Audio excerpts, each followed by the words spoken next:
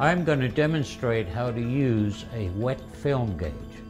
This particular gauge measures mill thickness from 1 to 80. Each one of these tabs around this gauge is at a different level. It's step ladder. When you put one of these edges into a wet film, it'll leave an impression in the paint film, and when you remove the gauge, it'll tell you what the wet film is.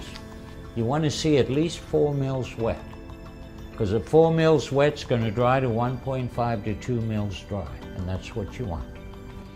Now, how do you determine what the dry film thickness is going to be? Simply look at the solids content of the paint.